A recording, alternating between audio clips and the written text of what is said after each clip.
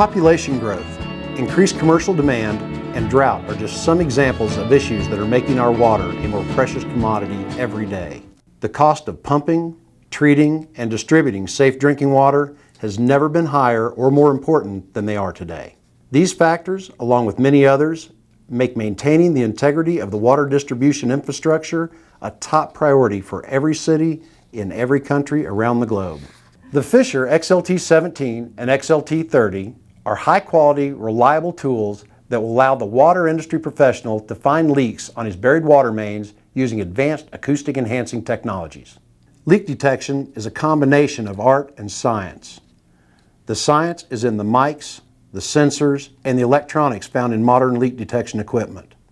The art is in the individual's ability to use the equipment and locate sources of noise, some incredibly minute, that are caused by water escaping from buried pipes. With practice, an individual with average hearing can become very proficient at locating leaks using the XLT series from Fisher. Let's start by looking at the user interface of the XLT-30. The XLT-17 has the same general controls as the XLT-30 with less filter options, no backlight, and a narrower bandwidth in its sensors. The other functions are basically the same. The XLT-30 has the capabilities to listen to sounds from the 60 Hz to the 6 kHz range when used in the all-frequency mode. To turn the unit on or off, at first you get a startup battery test for approximately 3 seconds. Please note, the headphones must be plugged in for the unit to turn on. This is a battery-saving feature. The XLT-30 has a backlight for darkness or low light use. The LED is of minimum battery draw. Because of high traffic noise or other loud sounds during the day, having the ability to use the unit at night may prove beneficial. Water usage is also at a minimum at night, so pipeline noise should be at its lowest, and water pressure at its highest and most stable. The filter button scrolls between the high range filter, the low filter range, and both of these can be adjusted using the up and down arrow keys. It has frequency control, which allows the user to listen to a very narrow sound band to isolate leak noise, and an AL, which is all filter, which has no filtering at all. The notch filters for blocking out a narrow range of sound to help with interfering noise such as 60 Hz or compressor noise.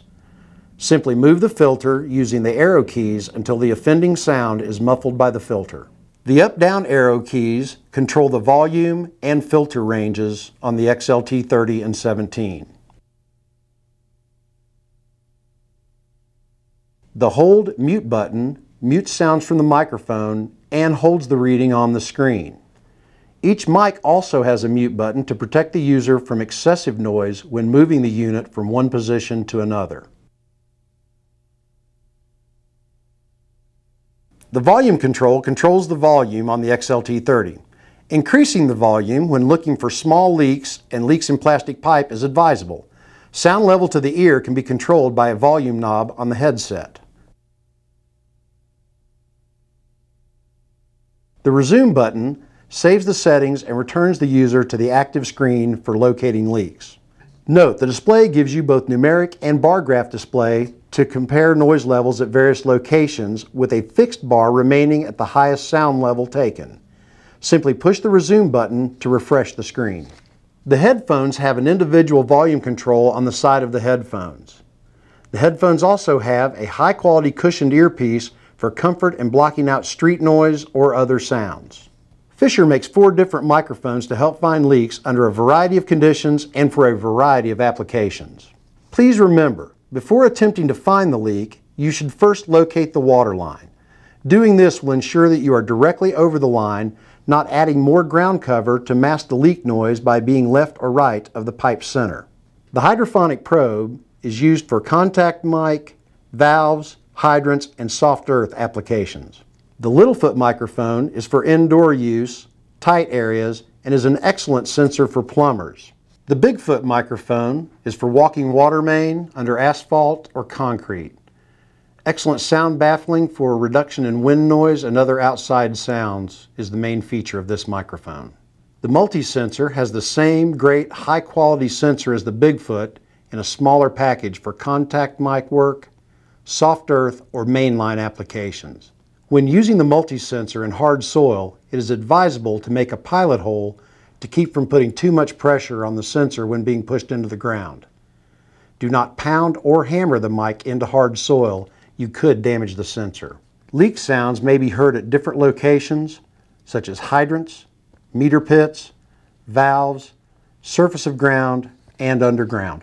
The more dense the pipe material, the better it will conduct sound, making the detection of the leak easier.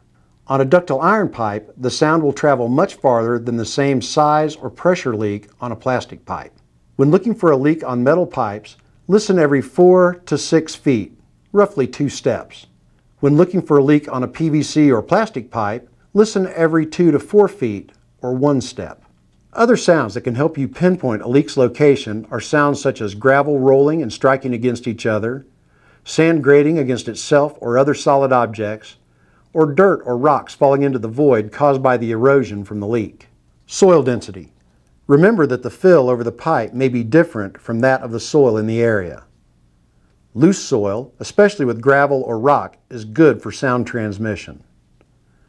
Wet sand, heavy clay, and heavy compaction make sound transmission much more difficult. For information about finding leaks in swimming pools, we recommend contacting Anderson Manufacturing at 651-484-1316. These are a few of our most frequently asked questions. The unit will not turn on. Check the batteries and try again. The unit still won't turn on. Make sure the headphones are plugged into the control housing. If they are not, the unit will not work. Sometimes the headphone jack will get a film on it, preventing contact when it is plugged into the unit. Simply clean with some contact cleaner approved for electronic devices, and check the female jack on the control housing to make sure that it is clean and unobstructed also. This should take care of it. If not, send it in for repair to a factory authorized repair center. A listing of these is available on our website. I can't find a leak. A couple of the most common issues that I see in the field are people looking for leaks where they think the pipe is, and moving too fast looking for the leak. First, always determine the pipe's exact location. Moving as little as 2 feet to the left or right of the center of the pipe can add an additional foot or more of soil resistance to the leak sound. And slow down. In many situations, the sound being generated by the leak is very minute. Taking your time and thoroughly covering the possible leak area is crucial to success. There is too much outside noise. Look for leaks during the quiet times. The middle of the day may work well in a working class subdivision, but high traffic areas may have to be located at night or early in the morning. If there are engines or compressors running, it will probably be necessary to shut them off or unplug the offending appliance in a home or office. As with any job requiring tools, the longer and more often you use your leak detector, the more comfortable and better that you will be with it. The XLT 30 and 17 are high-quality electronic tools and should provide your company the ability to look for money-robbing leaks for many years to come. If you have any questions about the XLT series or any of the products manufactured by Fisher, please visit us on the web or call our office. Find it first with Fisher, the first name in locating since 1931.